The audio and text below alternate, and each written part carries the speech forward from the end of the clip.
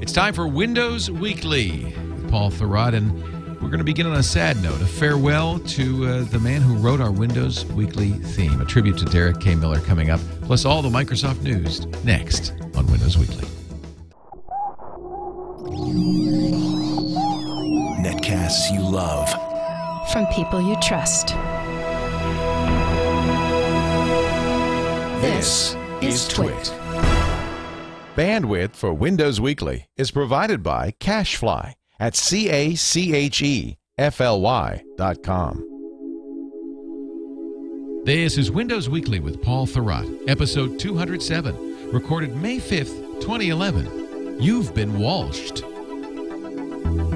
Windows Weekly is brought to you by Go to Assist Express. Offering tech support in person is expensive and time-consuming. Save time and money and look like a hero to clients or colleagues with Go to Assist Express.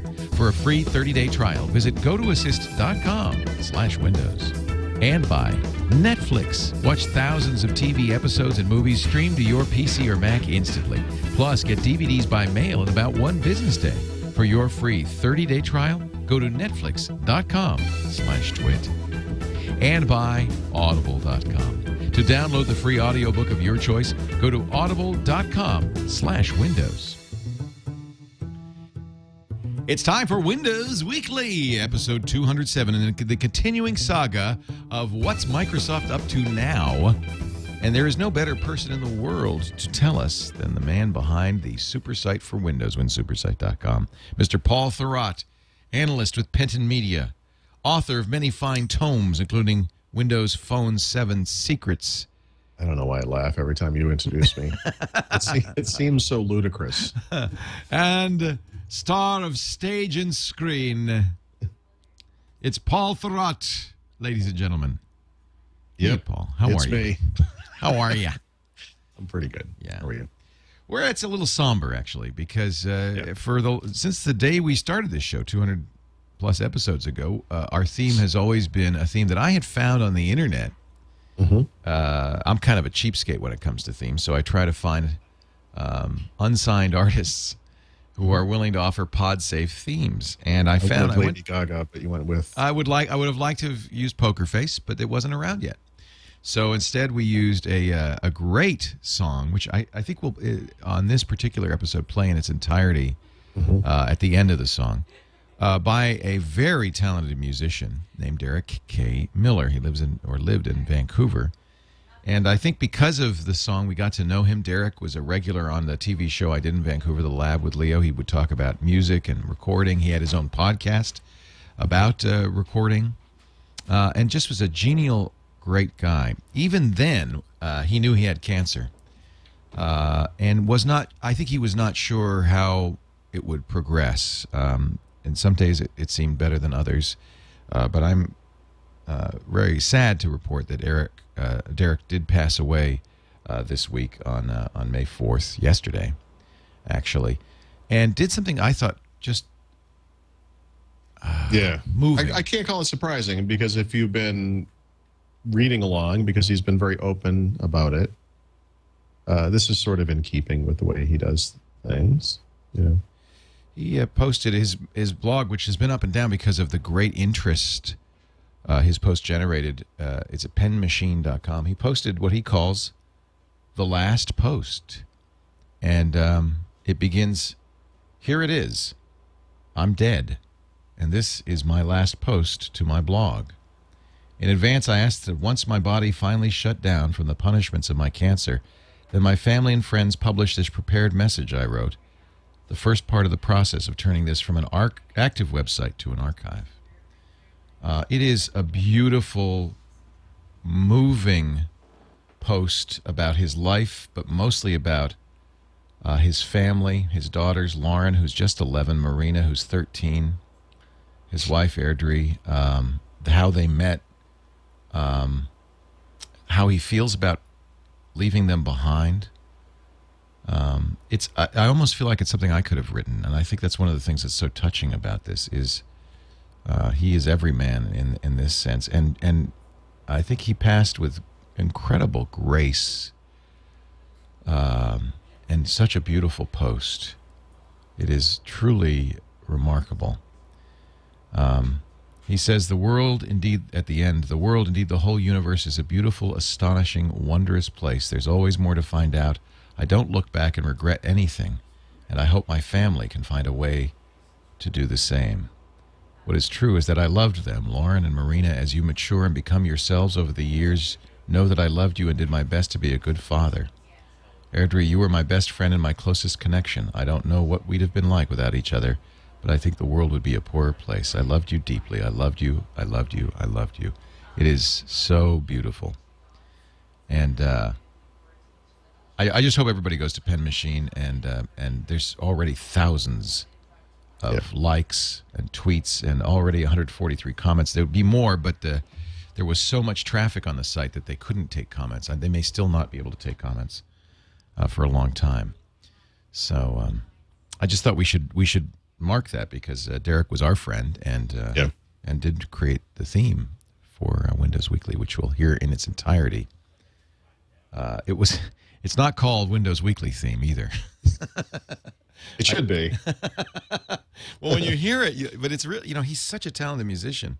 Yeah. I think it was Better Red. I can't remember exactly the name. I just know it as the theme.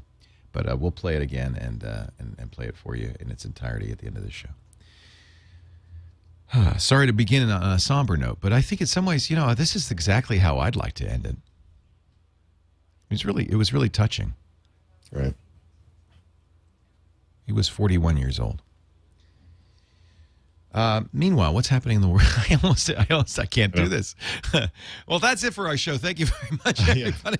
The stuff I have to talk about is slightly less important. By slightly, I mean as much utterly less important as it can be. But Derek loved technology. He loved computers. He was really thrilled to be part of the show and have written the theme song. That was so exciting to him when I sent him an email saying, "May we use this?" And he just was, just a great guy. Yep. Great guy. So we have much to talk about. I'll tell you what. We do have the Microsoft earnings to talk about because they came in right at the end of the show last week, and you've had a chance now to parse them. So we will talk about that. We got to talk more about Sony, and now another breach that affects a lot of us deeply, which is the LastPass breach. Holy cow. Yep. And then, as usually, many tips, picks, solutions, and not one, not two, but 3 Audible book picks. You just couldn't settle, huh? It's actually a perfect one for this week. Perfect picks. So we'll get to those in just a second. Before we do, let me mention our friends at Citrix. This would be a good time to take a break. Dab a tear from the eye. Citrix, of course, does a great product for people who are in the support business. You know who you are, the people who spend a lot of time on the phone saying, click start. Okay, now click run. Okay, you're going to see a little box. I want you to type SCAN, no, SC, you know what I mean. It's the worst telephone support. And if you've done it, you know it's painful. In fact, I would guess, I'd venture that the thing that crosses your mind each and every time is if I could just reach my hands out into that person's machine, I could fix it so fast and move on. That's where Go to Assist Express is so awesome. Now, there are other tools. I'm not unaware of those other tools. There are many other tools. But there is none better than Go to Assist Express because of its heritage. It's a Citrix product. Means it's the best remote access, the fastest, the easiest to use, the most secure. But it's also easy for your clients, and I like that. They don't have to have it installed ahead of time. And I'll tell you, I gave it the mom test.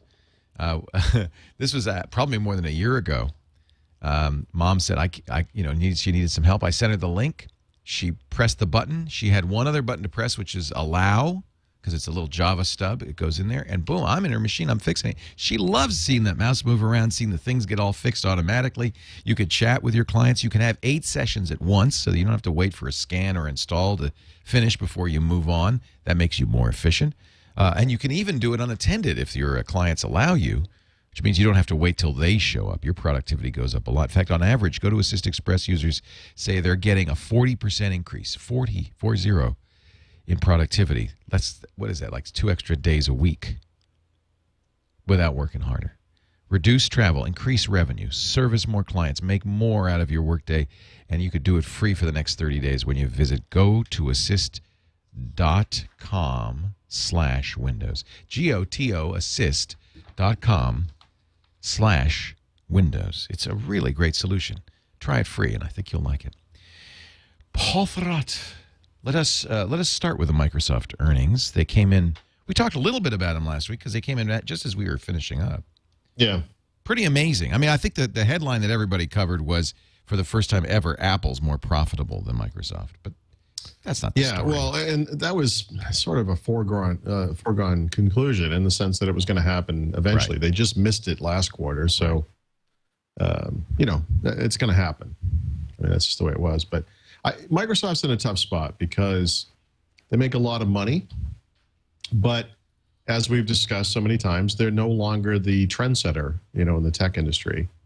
And from the perspective of people like you and I, or the people who listen to this podcast, what we're concerned about is, technology enthusiasm, essentially.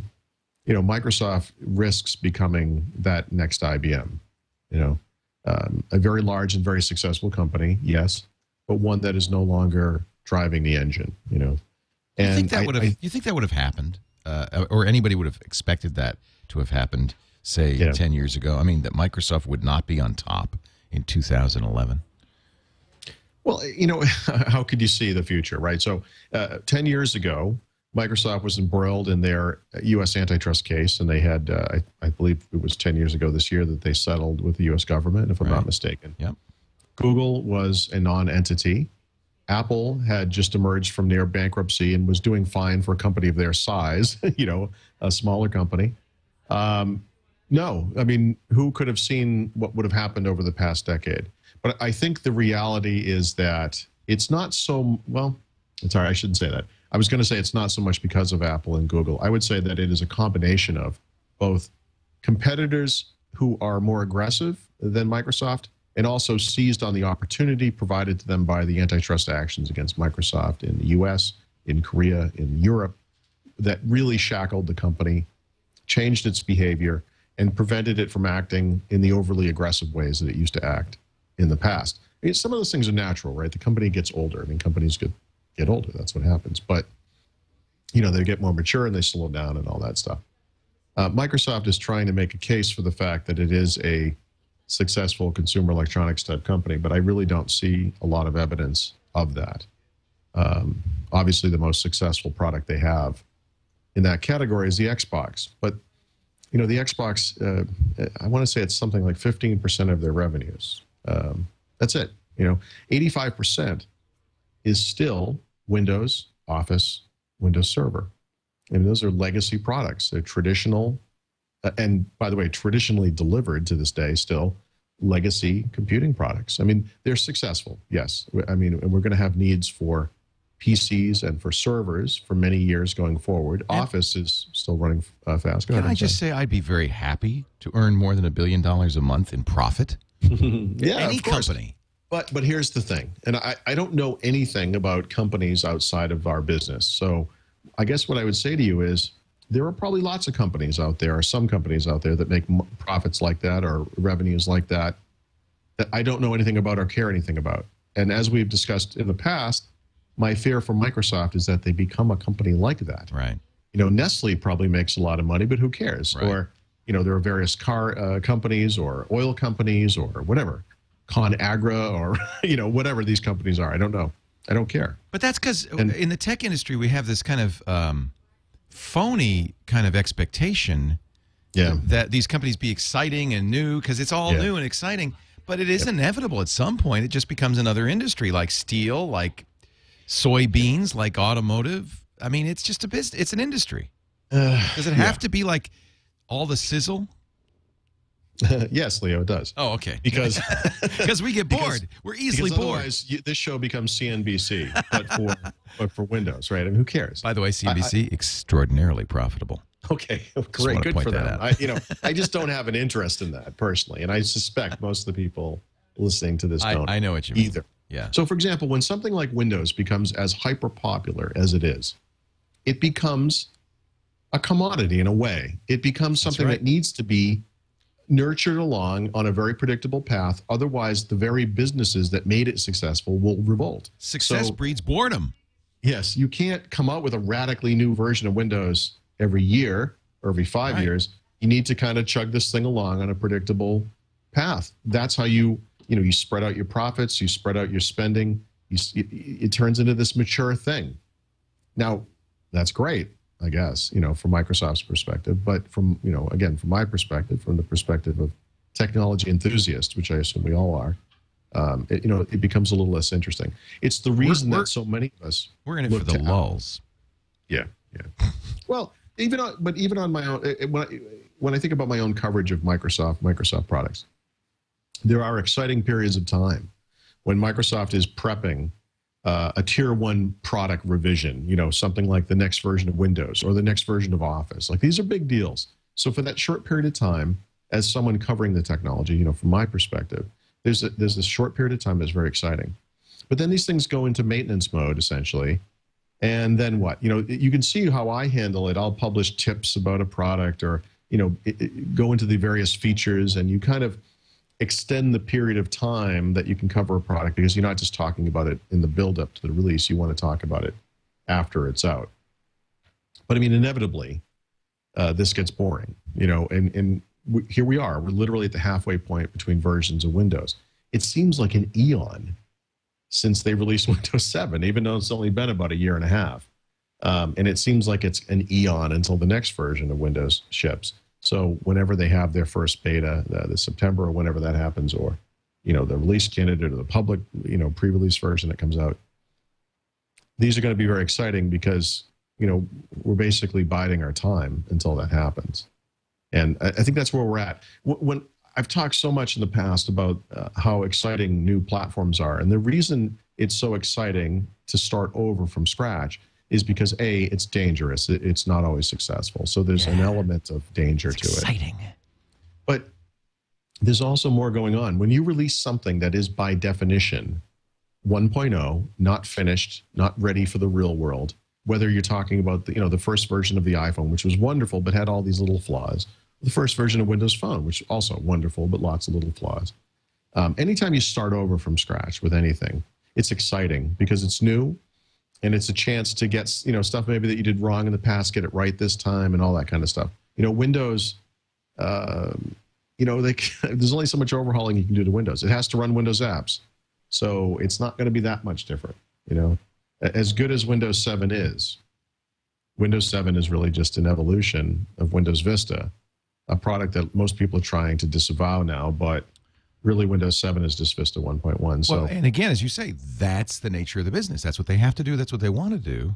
Yeah. It's just not as exciting for people who always want something new. There are going to be people out there in the financial community. I've had a couple of people write me along these lines as well, where they say, Microsoft has a profitable future ahead of it and a good long-term view and all that kind of stuff. And yeah, neat. But, Apple's going to come out with the iPhone 5 this year. Oh, sorry. That's a lot more exciting for more people than this long-term view thing you're talking about. So it's just a matter of, where the enthusiasm lie. And we talked about this before the show. Were you saying something? Because I have to make a... Never mind. Here's what made that particularly galling, in my opinion. What's that? It was like 25 people laughing in the background. Yeah, I don't know. They sit there in the other room and they just wait for me to do something stupid. So, anyway, No, you're right. You're right. I mean, but I wonder if analysts are not doing themselves a disservice because, truthfully, wouldn't you want a company that's just slow and steady and makes money and is profitable and doesn't take risks? Well, who are you when you say it as an analyst? I guess so. I mean, I don't know. I like, for example, this didn't happen with Windows Phone, and I feel that this was a missed opportunity. I would have really liked, I like that Microsoft came out with this thing early before it was ready. They're not going to ever admit that, but let's face it, that's what they did. They needed to get into the market very quickly. I was all over that. What I would have liked to have seen in this case in particular is the people who buy this thing in that first year are early adopters. They're technology enthusiasts, reward them by letting them live on the edge for that first year and just repeatedly update this thing again and again and again. Scare the hell out of them. Put us through the ringer. Because we would love it. We would love it. Yeah. Interact with us in a way and say, Wait a minute. Here are 3 features we could implement. Which one do you want first? That's a good idea. You know, that kind of thing. I But love they that. They don't because these guys who make Windows Phone are the product of the old school Microsoft Windows Vista team, and they move slow and they move plodding and they refuse to communicate anything. And what we're left with is like this, we're in this weird void where it's just, I don't like that stuff. But I think so. There's the one side, which is what I was saying. Well, it's good business. You know, you grind out the profits. What's wrong with $1 billion a month? That's good. The other side, I think people might misinterpret you because one could say, well, just keep it exciting, even if it's bad business. But really, what you're saying is that in the future, and I think this is true, businesses will engage their customers. It's no longer, and I think this is how everything is changing thanks to the internet. It's no longer a business just saying, here's our product, take it or leave it. If you like it, buy it. Here's our product. Bridgestone tires. Except for one thing. That's what Apple does, right? I mean. Well, it is what Apple does, but somehow they engage. They still engage their users somehow. So this is something I've been trying to formulate into a concrete thought. Maybe we can make it happen here live in real time. But on the one hand, we have Microsoft. This company has to have, it allows its employees to blog publicly. Obviously, they can't violate certain. No, but they're pretty open. Much more so than Apple. They're extremely open. They have hundreds and hundreds of blogs, public blogs. I mean, they had Scoble for crying out loud. Okay, but right now, you could look around and there are all these blogs, blogs and blogs and blogs, very open. And over on the other side, we have Apple. They don't have a single blog. There's no one from Apple blogging anything. Yeah, how dare they? Phil Schiller has a Twitter account, but does he tweet? No. Yeah, once every 17 months, the guy has a little utterance of some kind. Yeah. Okay. Which of those companies seems like it's more poised for success? Especially along the lines of what you just described, engaging with your customers. You know, it's not Apple, but Apple is the one that is more successful in many ways. Well, so I would take the with out. They don't engage with their customers, but they do engage their customers, and they engage them in some kind of tricky ways. By one way to engage our interest is by not telling us a thing. Well, that strategy is not working for Windows Phone, I can tell you that. They're upset. People obsess about Apple, but I think in general, I mean, what TWiT tries to do this thing's so far off. Is incorporate our audience into what we do. So before the show, for instance, we're building the studio. I show what's going on in the studio, the ups and the downs of studio construction. We are giving people a chance, and we'll launch this next week, to buy an engraved brick with their name on it on the wall. Right. These are things that I think modern companies are going to do. Not that necessarily. Microsoft's not going to say, hey, would you like a brick in the Microsoft garden? But they might do other things. I think what you said is great. Here's 3 features we could implement in the next edition of Windows Phone. What one would you like is huge. Oh, my God. People would be all over that. It's huge. I don't think like that. Apple does. Somebody's in the chat room saying, and I think he's right, El Scorcho in the chat room says, Apple engages its customers with the retail stores. And that is true. There is those stores draw you in, you touch the stuff, you play with the stuff, and the employees are very much taught to engage, not to stand back. The Apple retail thing to me is the Neiman Marcus experience. You know, a lot of people have said to me, you know, Apple's got the best support in the world. They've got this, that, you know, they do. But the thing you need to understand is that you're paying for that up front. Right. With other PC makers, you have the opportunity to pay extra for extra support. But with Apple, that cost is built into the machine.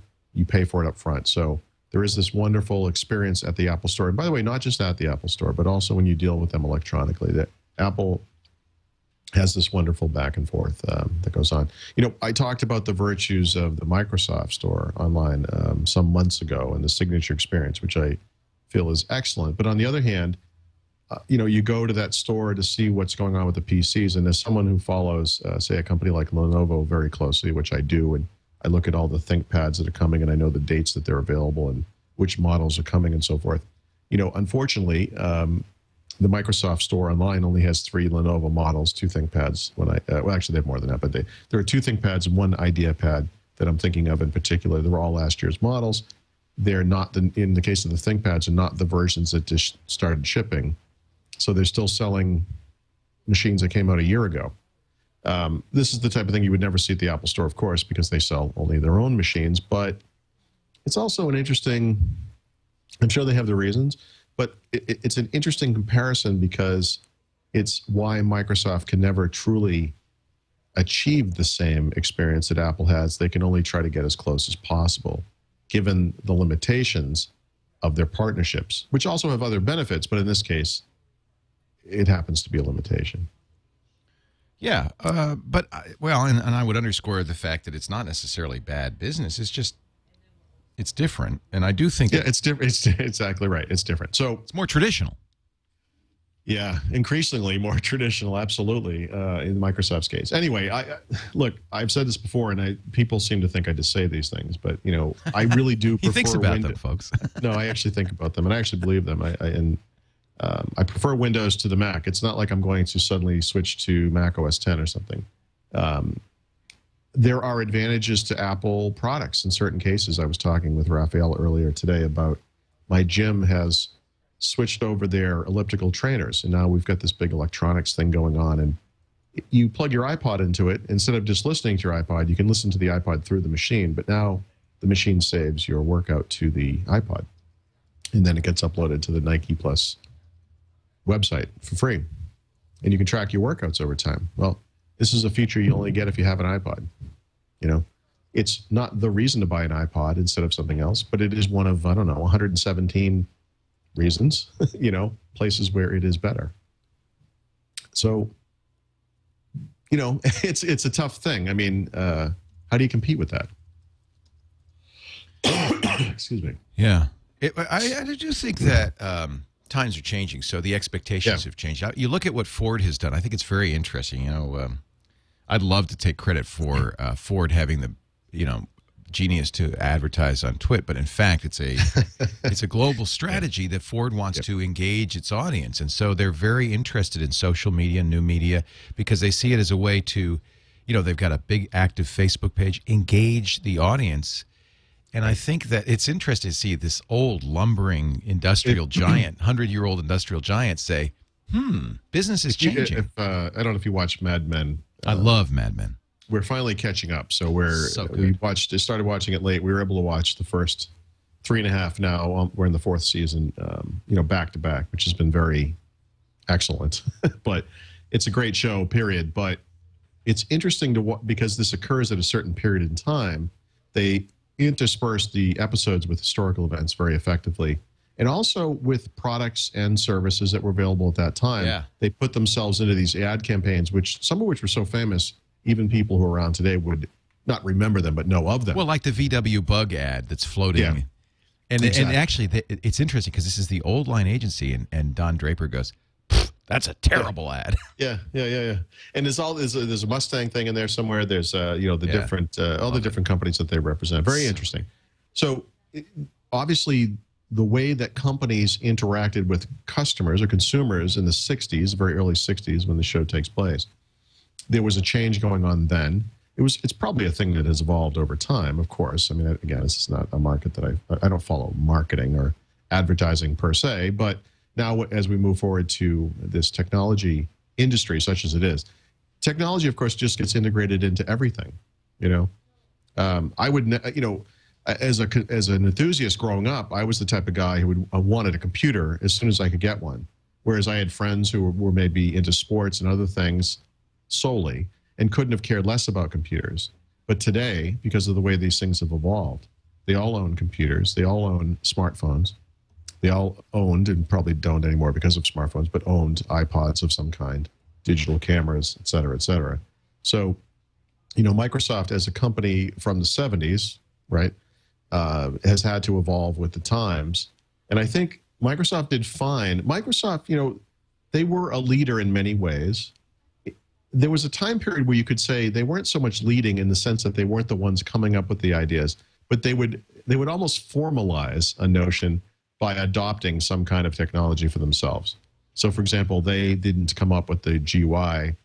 Apple had the spectacular Flash with the Mac, but didn't really sell in any huge volume. And then Microsoft was able to popularize it. They made it successful in the real world. Yeah, so even that is an accomplishment, of course. Yeah.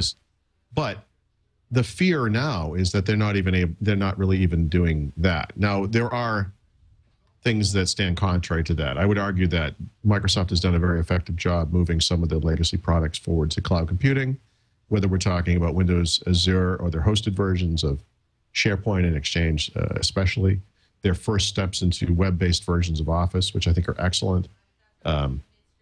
There's a balancing act. You can't just drop the products you have today because you can kind of see the future and you know where things are going. I mean, just because the plane was invented didn't mean that people stopped using trains. In fact, the United States may be an anomaly. This is something I know nothing about, so I'm just speaking off the top of my head, but it wouldn't surprise me to discover that train use worldwide as a percentage of the population or whatever has actually risen worldwide, despite the fact that there are planes. I'm just guessing, having visited Europe, because Europe is riddled with train tracks. Yeah. And so I know is Eastern Asia. So the United States, I think, is I think just because of our history and our whole Wild West mentality and the amount of space we have, I think the automobile was a bigger deal here or whatever. But, I think, Microsoft has to, embrace the future as well as maintain the past. And I think that this is the balancing act that they're not necessarily doing. I think, I give them so much credit because you hit the nail on the head. Apple did the GUI in '84, but Microsoft formalized the platform in a way that everybody was comfortable with it and could develop to it. They maybe didn't invent the personal computer revolution, but they standardized it in a way that it could take off. They were the Winchester rifle. They were the standardization of this, without which I don't think you see the revolution that we've seen. But there's a downside to that. Once you become a standard, you're frozen. Yes. You can see it in so many different places too. And with regards to Microsoft, you see it obviously in Windows, you see it in IE, you see it in Office in some ways. Microsoft killed a very early project. I mean, and you can make all the excuses you want in a Monday morning quarterback sense, but there were people within Microsoft who saw the future, wanted to do what was essentially a web-based version of Office. It was actually an ActiveX-based version of Office, but essentially something that would have been very forward-leaning for the day. And it was squashed because the people in charge of the traditional Office product were and still are so powerful at the company that they saw that as competition from within. And I mean, that's a dicey position to be in, right? I mean, Windows is very powerful at Microsoft Server, Office, obviously. I mean, what if there's another little part of Microsoft where they're making something that in some ways could compete with one of those core products? How does Microsoft rectify that? I think this is a universal challenge, and I think it's one of the reasons businesses rise and fall.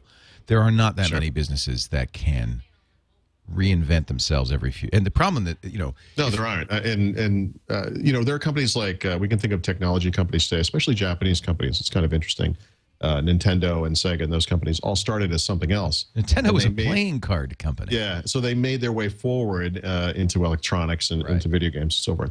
But if you were to look at, just to beat the train example to death, if you were to look at any of the major transportation companies in the late 1800s, or the car companies that were around in the early 1900s, many of them just ceased to exist. They didn't make the transition. They're not they're not flying space shuttles up to the moon now or something.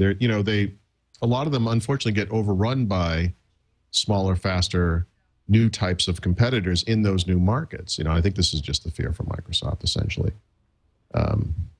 It might be, but that's the it's the problem is that we're seeing what normally is in a much larger time scale in a very compressed time scale, because technology, and this may be the way it is going forward with every kind of business, but technology moves so quickly. It iterates so quickly. Now, I'm looking at Intel. It's interesting because Intel yesterday revealed a part of their roadmap with a new transistor and this new Ivy Bridge technology, which will be out this time next year, or maybe a little sooner. Right. And they have reinvented themselves. It's kind of interesting. Well, okay. So first of all, I would say that they say they have reinvented themselves. True. Let's be clear there. That's a good point. There is some debate, and I think that this is very interesting because if you were to criticize the Intel of the past decade, one of the things, and from a technical standpoint, one of the things you could have brought up was that megahertz war thing that they were involved in, the megahertz war, whatever. They were going after ever faster clock speeds at a time, and really it bit them in the butt. Didn't work. Yeah, eventually did, right? So they had a design group, I think, from Israel that came up with the core processors, and they had to basically adopt that as their replacement for those the Pentium class processors from before the old x86 processors, whatever. There is a school of thought with this new type of processor that you're talking about, or this new type of transistor, these so-called 3D design, where you can only make something so thin and spread out, horizontally, if you will, that, eventually you also have to spread out vertically. And that's sort of what they're doing here with the number of transistors. And it's allowing them to adhere to this Moore's law thing. Some critics are saying that this is just the old performance first mistake that they made in the past. Interesting. That they're just doing it again. Now, Intel is very quick to push the power savings of such a design. But I think this is something we're going to have to wait and see, because the problem for Intel is the same for Microsoft. There's a lot of new markets occurring now.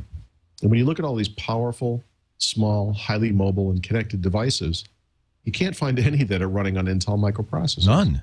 ARM owns it. Right. So this is a huge problem for Intel. I agree. It's in some ways the same problem that Microsoft faces. That this industry that it essentially created on its own is now heading in a different direction. And how they react to this challenge will determine their future, essentially. So I guess we'll see. To me, it's maybe I'm too business focused. I didn't used to care about business at all, but now that I have one, I kind of got a little interested. Sure.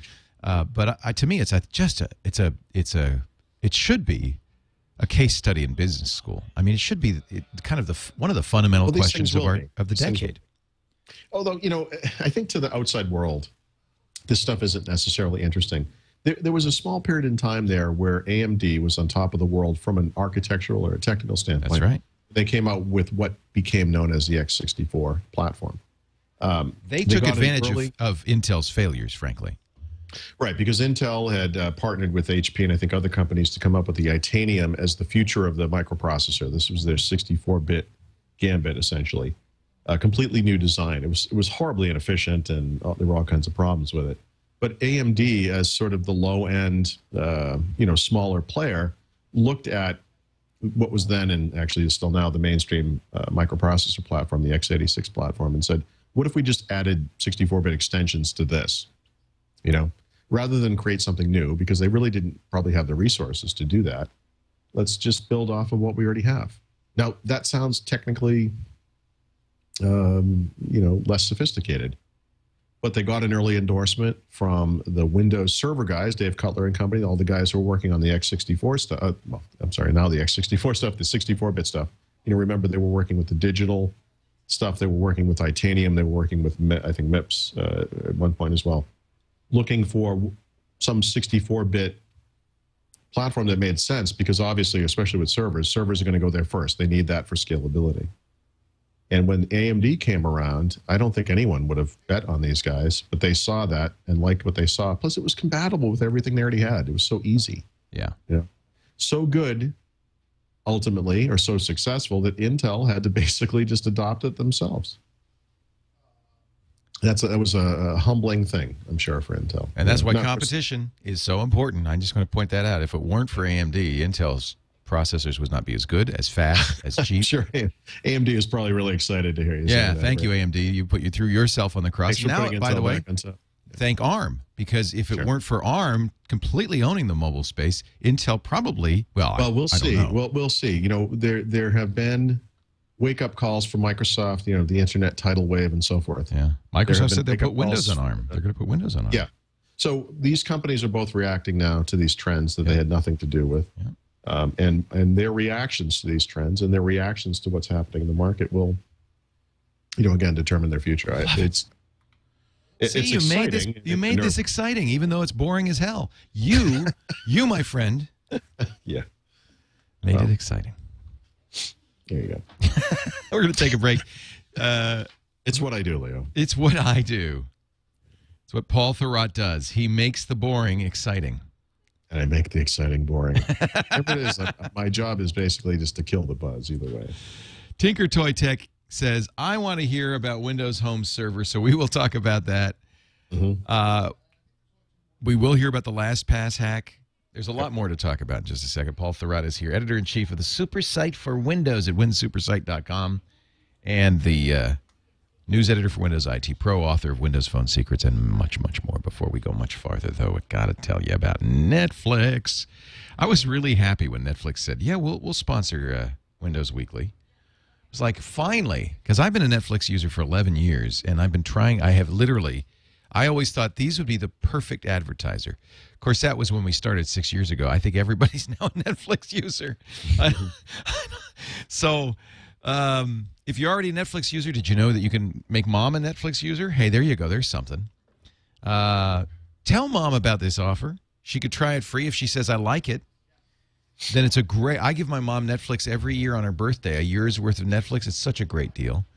She loves it. It's the gift that keeps on giving. She loves movies. It's really fun for her. When I first did it, I bought her a TV and a DVD player, and I gave her the Netflix subscription. It comes in the email. It's great. It's easy. And it was perfect because she didn't have a DVD player. So suddenly she's watching movies. But that was quite a few years ago. Now we've got the Netflix Watch Instantly.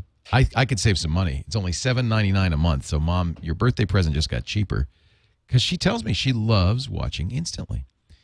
So here's the deal. Tell mom or sis or brother or dad or grandpa or grandma or whoever that you know doesn't have Netflix.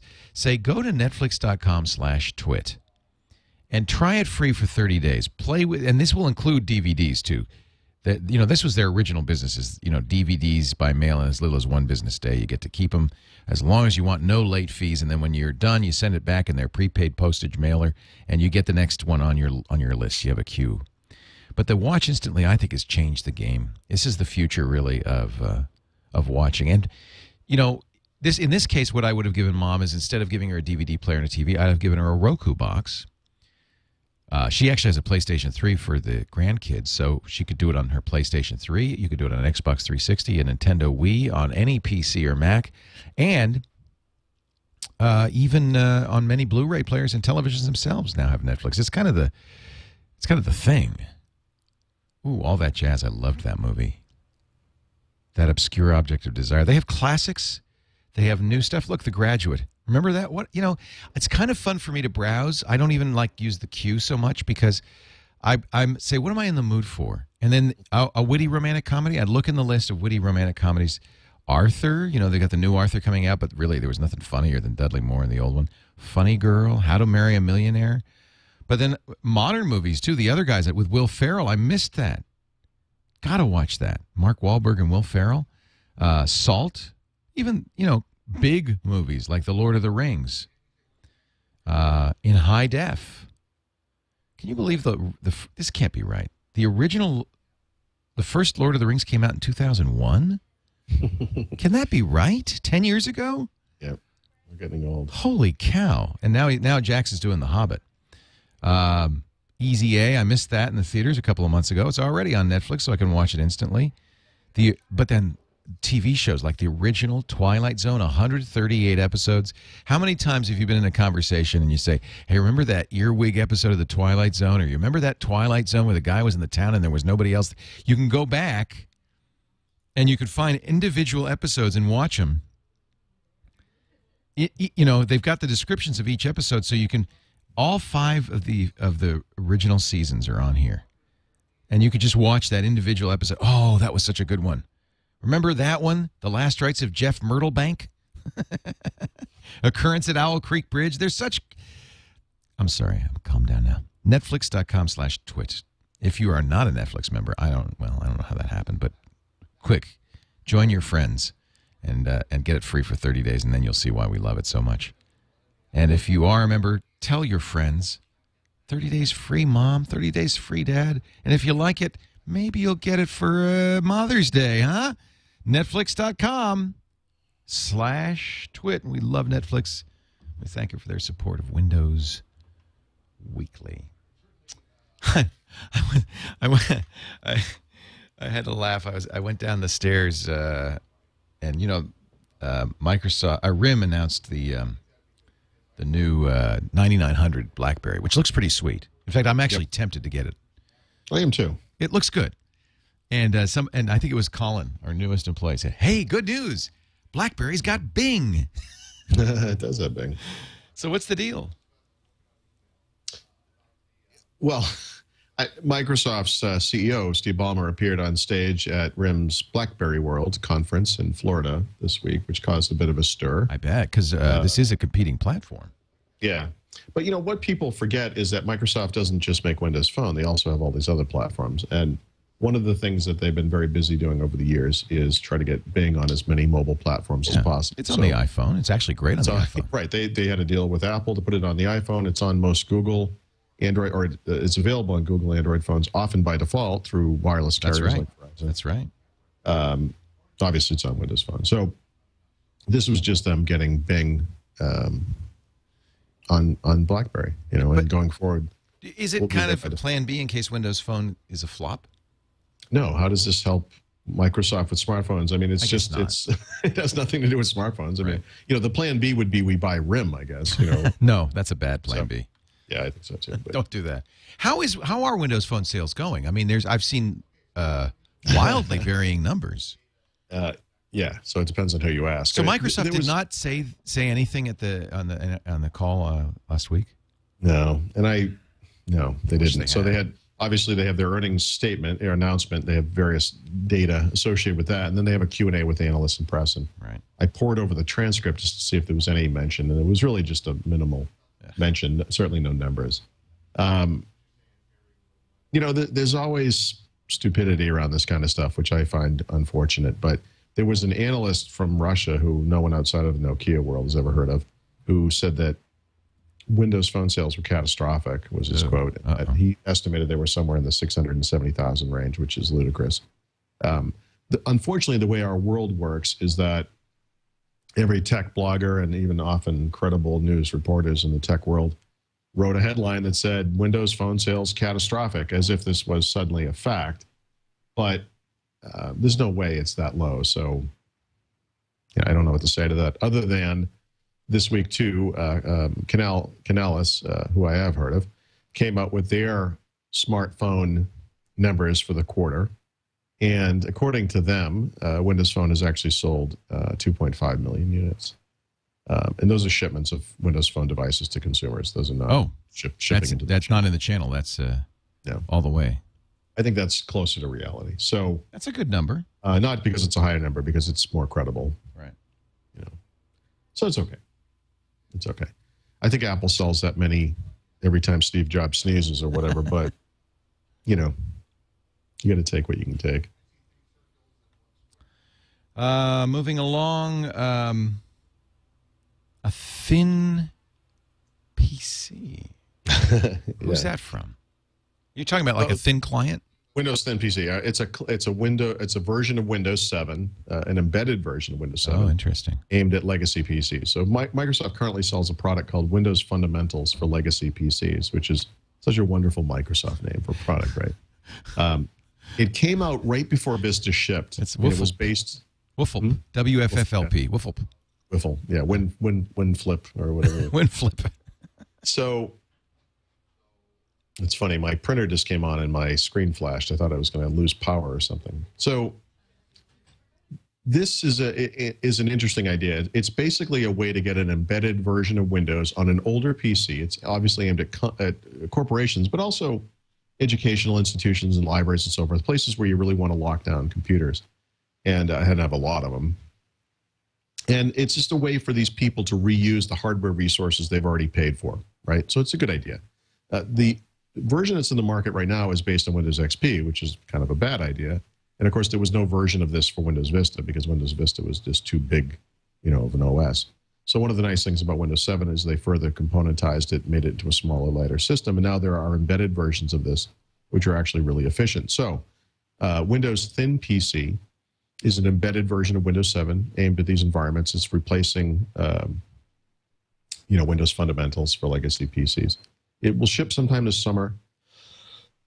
Excuse me. I thought it was over my cough, but I think this is now allergies. But Week 8, Paul Thurrott's throat held hostage. It's a little dry. Sorry about that. You know, I feel like there's an opportunity missed here. Windows Thin PC requires a software assurance license, basically a volume license agreement with Microsoft. So it's sold that way. It's obviously sold to You can picture big corporate environments where they have a bunch of these old, let's say, Dell PCs from the mid-2000s sitting around that really aren't up to date and so forth. So it has low-end requirements, gigahertz or faster PC, 1 gig of RAM, and only 16 gigabytes of hard disk space. It has some interesting lockdown capabilities. There are write filters so that the people using the system can never actually write anything to the hard disk if you want to lock it down in that way. So it's very it's extremely modular. The system as it installs has very little on it, so it's small and fast and light. But I have to wonder if this wouldn't be an awesome basis for like a home theater type system, right? Where you could have this really stripped down version of Windows 7 running on what is essentially a net-top computer out in your living room, and just that basic system with, say, Media Center on top of it with a remote control would be kind of a cool thing to have in the living room. Now, you can't use this particular product for that purpose because it requires the types of activation servers that you would have in a corporation and so forth. But it seems like it would be easy to do, and I'm kind of surprised they're not doing that. But, whatever. Microsoft's doing whatever they do. So this is kind of a cool product. So if you were looking for something for a large environment, we had a lot of older computers, charities and libraries and schools and places where money is always at a premium. This is something to look forward to. So there's a release candidate that's out now. Anyone can go grab it just to take a look at it. And then I think the final version is June or July sometime in the future. But something to check out if you have such a need. So yeah, because you don't want to put. I mean, if you have I guess a Core 2, you could put 7 on. But if you had the Pentium 4 or something like that, you're not going to put modern Pentium 3, I don't remember the numbers anymore, but I'm sure the Pentium 3 went up to 1 gigahertz. I know it was in the upper hundreds there.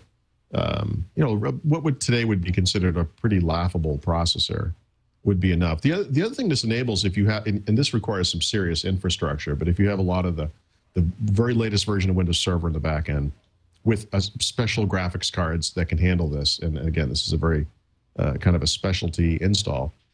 You can actually run this thing remotely to these now thin clients with all the aero effects and graphics and hardware acceleration and all that stuff. It's pretty powerful if you have that infrastructure. Excuse me. Yeah.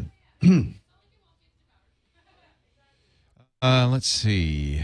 Moving along, I'm holding off on the Windows Home Server because I really yes, people are waiting for it. Yeah, I'm mean. I'm teasing them.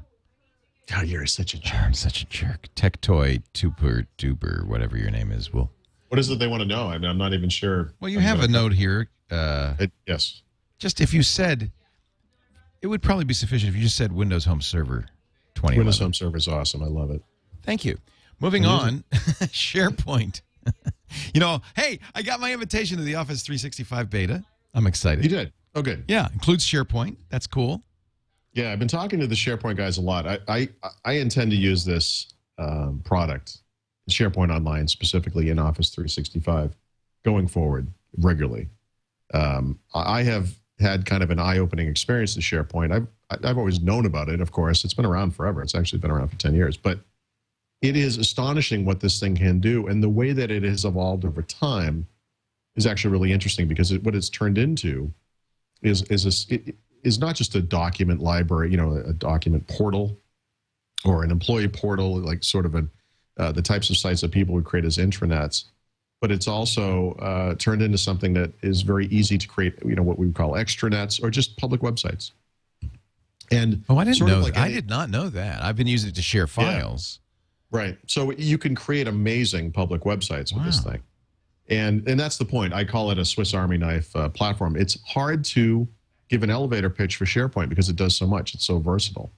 But it is absolutely incredible. And, Raphael and I have been going over SharePoint to use this in the context of our next book. One of the things that we're going to do, when you consider the two of us as maybe the smallest possible company on earth, but we can collaborate on documents in real time using SharePoint. We can host our own meetings and do all that stuff. We do video and whiteboarding and application or desktop sharing. We can share live notes, so we can both contribute to a OneNote-based notebook that's hosted on SharePoint. We can both be in there live at the same time, making changes, talking about it over Link, which is also part of Office 365. It is such an amazing collaboration tool. And I guess before, Office 365 is not available in final form. It's in a public beta right now, but sometime this year, it will ship in a public form. And hey, it's free now, which is nice. Yeah. So for small businesses or individuals, the cost of this thing is going to be $6 per month, per user. That sounds like a lot, $72 a year, but, compared to the paid version of Google Apps, it's actually pretty competitive. My argument simply is that the capabilities are so much more incredible than what you get through the Google stuff, that it's something people should look at regardless. So it's, the full version of Exchange, 25 gigabytes of storage, all of those capabilities that you get through Exchange, the full version of SharePoint 2010 and Link Online. I mean, it's really an amazing set of capabilities. And again, as I've learned more about about SharePoint, because it's the product of those three that I really just had the loosest grip on. I'm continually amazed by how powerful this thing is and how much stuff is there. And again, I'll be writing more about this in the future, but it's just an amazing, amazing tool. And now with Office 365, it's not going to be just for huge corporations. Right. Individuals can use it. And by the way, for all of the angst and complaining, if that's what you want to call it, about Microsoft, the one thing that this company has always done really well is taking technology that was previously the purview of only the elites or the white-suited lab guys and bringing it down to normal people. And this is a great example of that. And and what they're doing with Office 365, I think, is pretty exciting. Yeah, I was real thrilled when I got it. It's a little confusing. We talked about this last week because I thought, oh, it's not for me as an individual; it's for business. But of course, you can starting with this. Yeah, right. It is for you. Yeah. They act like it's a small business edition, but it works fine as an individual. It's small business and IT pros. Yeah. So I signed up for it as a TWiT. So our is what is it? It's twit.online office or office whatever it is on .com, and that's so that way if I do decide this is what we want to use for the company, it's an easy thing. I've already got the account. We just make it global. Yeah, I mean, if you have a real company, so actually I actually have a company. but that brings additional functionality and options. So, for example, you have X number of employees or people that you want to access this stuff. There are other options that are actually less expensive per user that some people can have if that's all they need. So, for example, if you have kiosk-type users with less need of email storage and so forth and web-based access to the Office apps and all that, those things can actually be had for less money per month, as it turns out. So there are additional opportunities from a licensing standpoint, if you will, for those who go with the enterprise option instead of the small business option. Let's see. You do have an item in your rundown here saying choosing between Windows Home Server and Small Business Server. I do. I think if you're, I'm going to guess, but if you're a home user, you'd choose the home version. Yeah. If you're small business, you might want the small business version. Is that not clear? That is an interesting way to look at it.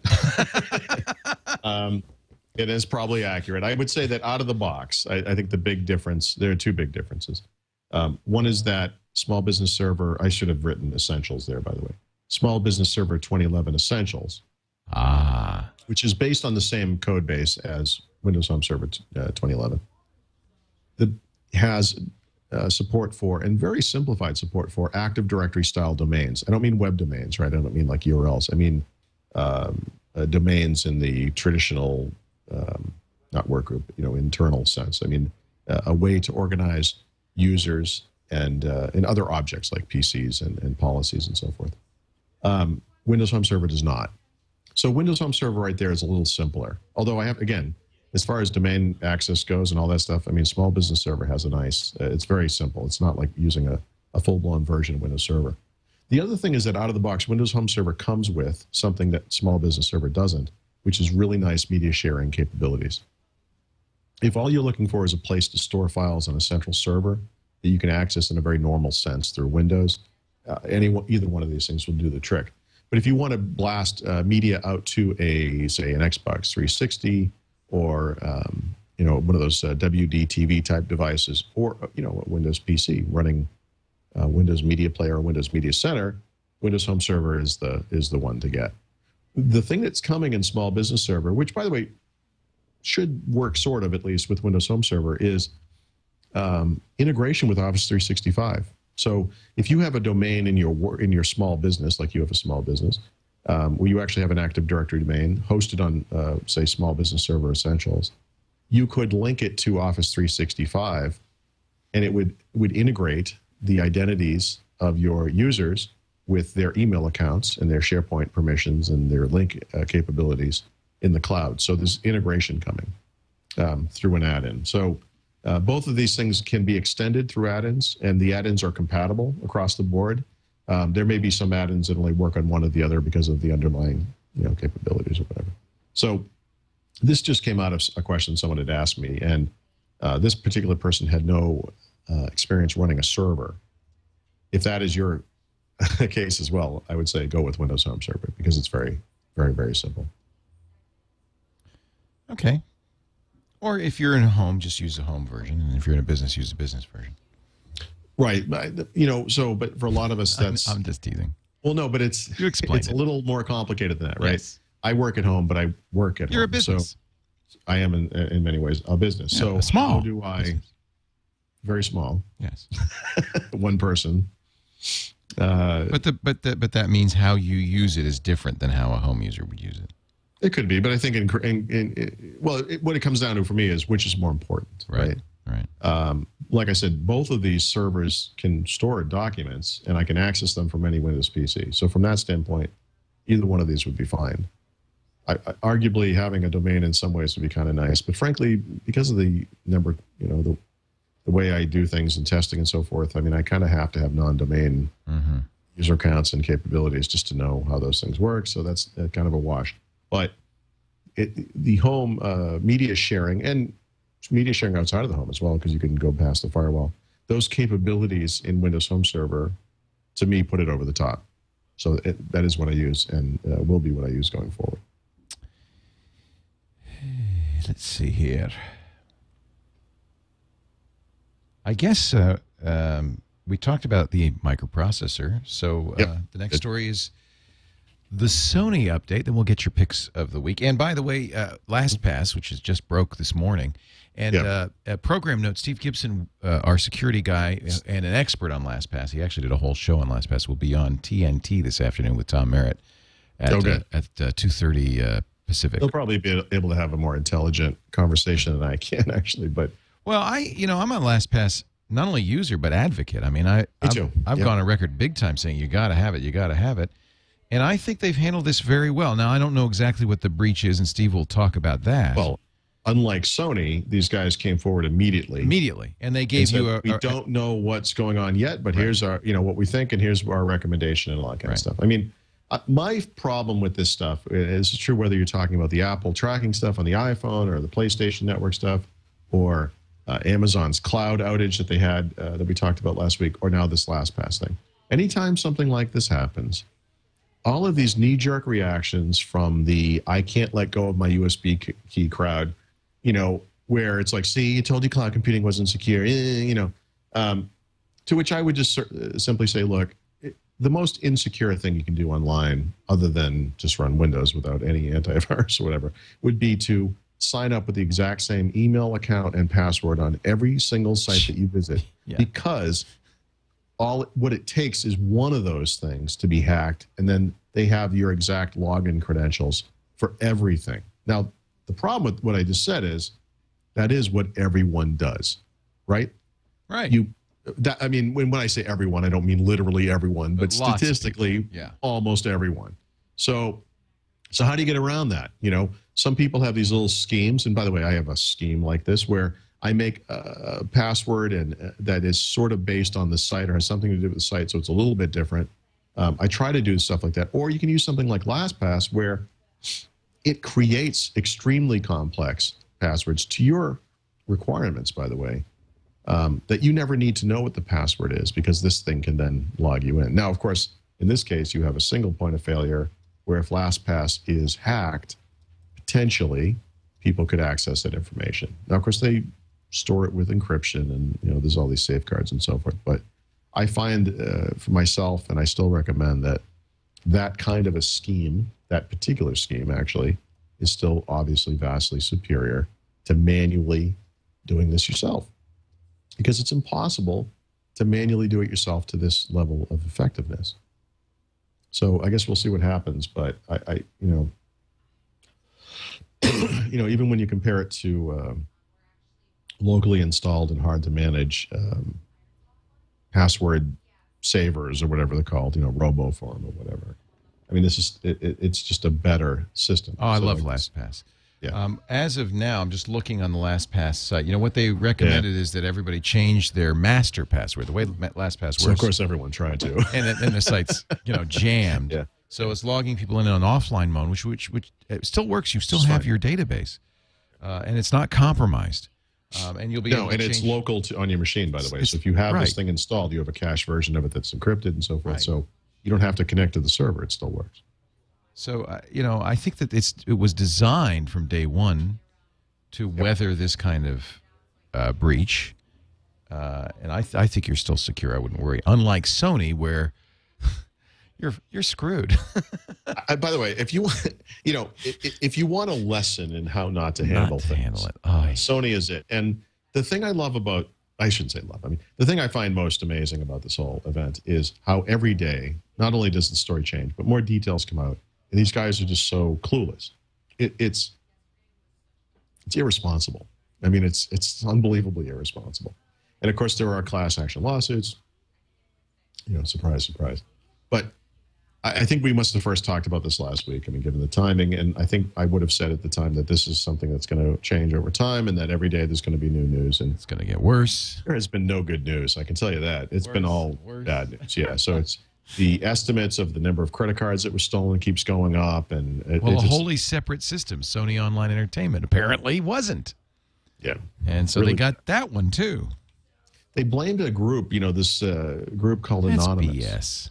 And those guys have said, no, we did not do this. So I think, but unfortunately, this event also highlights a lack of sophistication on Sony's part, because it's likely that whatever group or individual did hack into Sony might have left a message or something indicating that they were anonymous, this group Anonymous, and that was the information that they used to publicly announce that that's who it was. Right.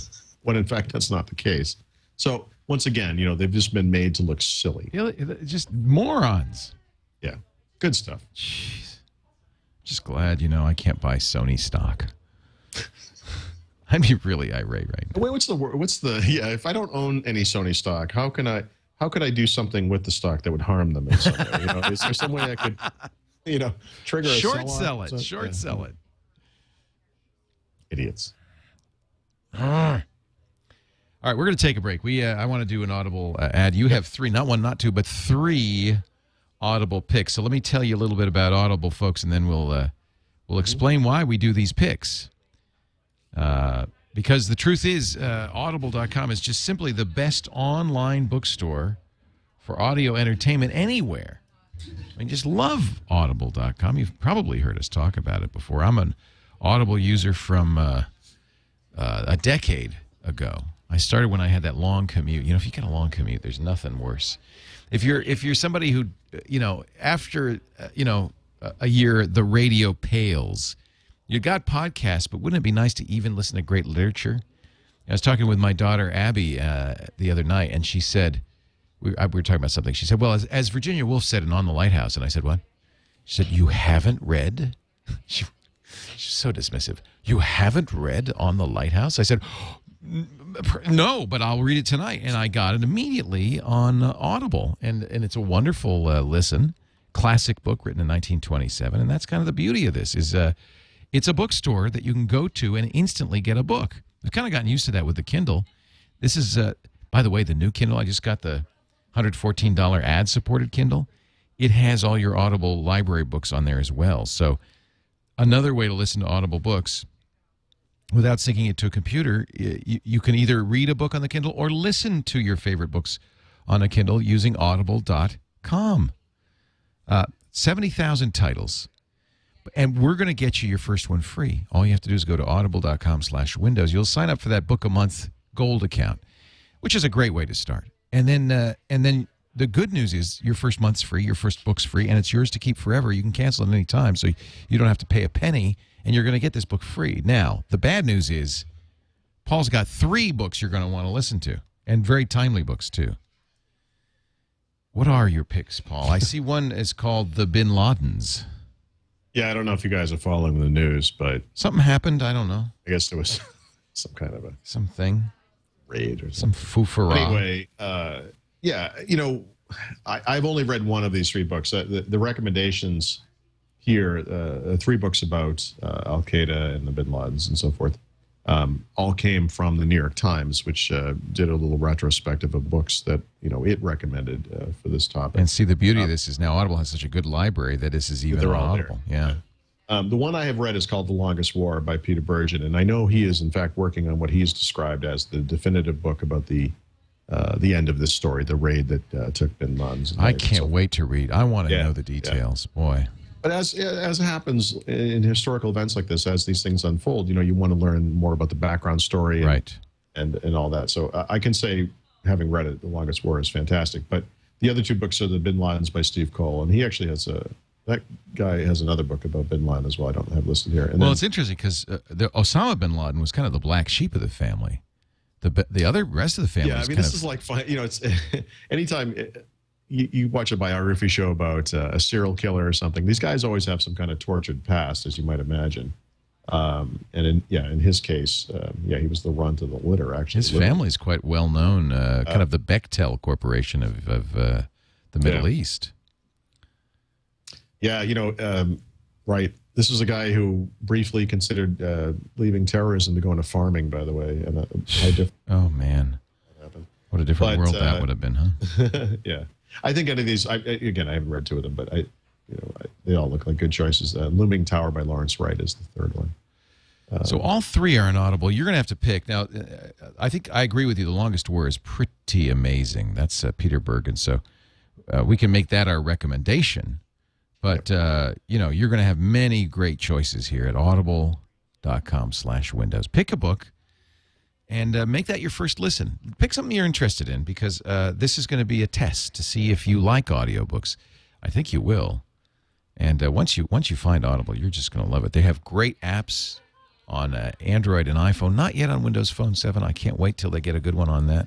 On the Kindle now, you can when you get the new Kindle, it has all your Audible books, your whole library on it. Download any of your books and listen on the Kindle. On many other devices, including the Zune, audible.com/Windows. Of course, you can listen on your PC or Mac, too. So, by the way, I'm sorry. /Windows.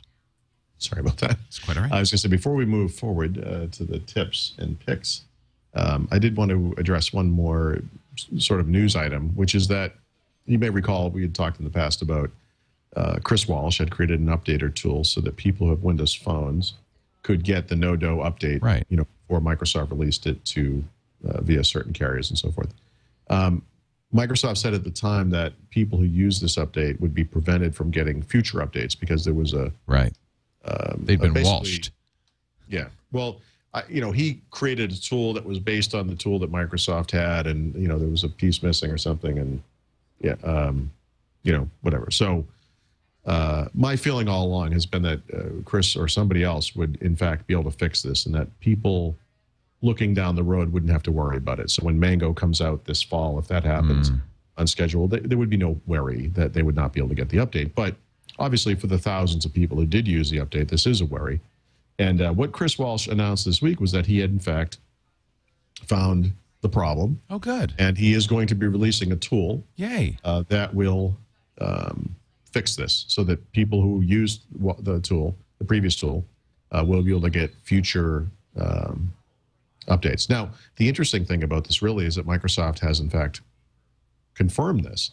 So I'll just read you what they wrote. They said that the people who created this tool, Chris Walsh, believe they have created a way to get these phones back on the officially supported path. We're going to work with them to validate the solution and applaud them for taking responsibility for doing this. So long story short, Microsoft's going to work with them to make sure that this thing is okay. And at some point, this updater will come out, and then anyone who Walshed their phones, as we call it, will be able to get on the right path, as Microsoft calls it. So whatever that means. But anyway, so if you were kind of in limbo and worried about that, just know that there's a fix coming and everything's going to be fine. So no worries there. You've been Walshed. Exactly. Our Well, that was the Windows. joke. I met him at Mix, and I said, I got to make a shirt that says, I got to Mix, and all I got was Walshed. Did he laugh? Yeah, he's a good guy. Good sense of humor. Yeah, this has been good for him. Come on, let's face it.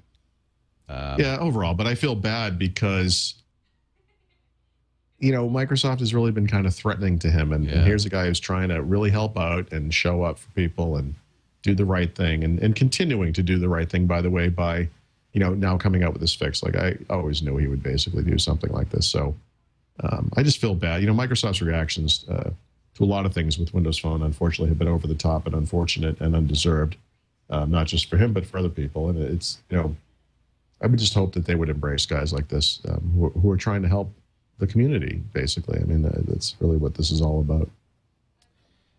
Let us get our Windows Weekly tip of the week. Yeah, this one's from Matt Battaglia. And this is interesting. This is a problem I have had. So, for example, you have this digital camera. And when you get it out of the box, you set the date and the time and all that stuff, and you set it up, and then you forget about it. But then you travel, maybe across time zones, like you go from Boston to California, you go on a vacation, you go to Europe or whatever it is, take a bunch of pictures, and then you get home and you realize, I never changed the date and the time, and the phone didn't change the date and the time, and now all my pictures have the wrong date and time, and some of them were on the wrong days and all that kind of stuff. And you could actually do this in a Windows file system, I suppose.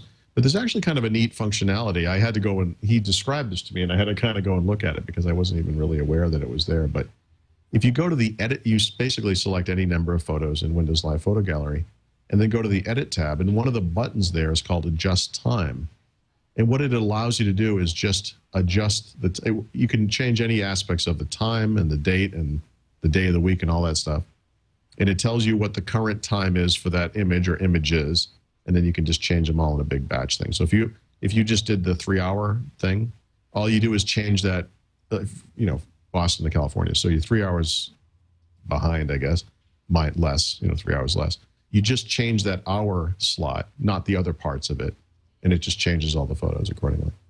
It's kind of just a neat and quick way to, batch update that kind of metadata that would be on the pictures. That's kind of a cool little tip. This is something I wasn't really even aware of, even though it's sitting there staring at you if you look hard enough. Image sizer dot. Oh no, I'm sorry. That's next. That's nice. I'm sorry. This one you just need Windows Live Photo Gallery. It's part of like the Rain Man. Definitely without the math skills, you mean? Without the math skills. There's probably a word for people like that who actually they're just idiots. Have the bad part of it, but not the yeah. He was an idiot savant. Without the savant. They're just the idiots. Yeah. Yeah. There you go. It's me. I'm just the idiot. So image resizer for Windows. Didn't we talk? I thought we talked about this before. We may have. I'm sort of now publishing the app picks to the site, which I didn't do in the past. So I think some of these might be redos. But Brett Berzicki, I'm sorry, I'm butchering that name, I'm sure, recommended this. And this is just a replacement for an awesome power toy that we all used on Windows XP. Oh, yeah. It would allow you to right-click and then resize from the context menu that appears. A lot of these power toys, most of them now, don't work anymore in modern versions of Windows. So this is basically just a redo of that made by a third party that does work on Windows 7. So kind of a cool way if you want to automatically resize an image. And it doesn't replace the original unless you tell it to. So maybe you want to email something and you want it to be a smaller size. You want to post a version of it online, so you want it to fit within a certain screen size or whatever. This has all of the nice presets. And of course, they're modern now. They're not the presets from Windows XP days a decade ago, right? Where the email version would be, 320 by 240 or some awful screen size. They have better and more modern presets. So it's a cool tool. It's very, very simple. So if you need something like this, definitely the way to go. Image resizer.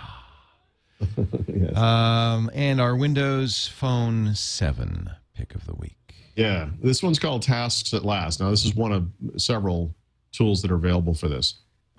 Windows Phone, as you may know, has good or excellent, depending on which part of this we're talking about, support for such things as calendars, contacts, and email from Exchange, and also Exchange type accounts, Gmail and so forth, email services or services that support Exchange ActiveSync. What it doesn't have is task support.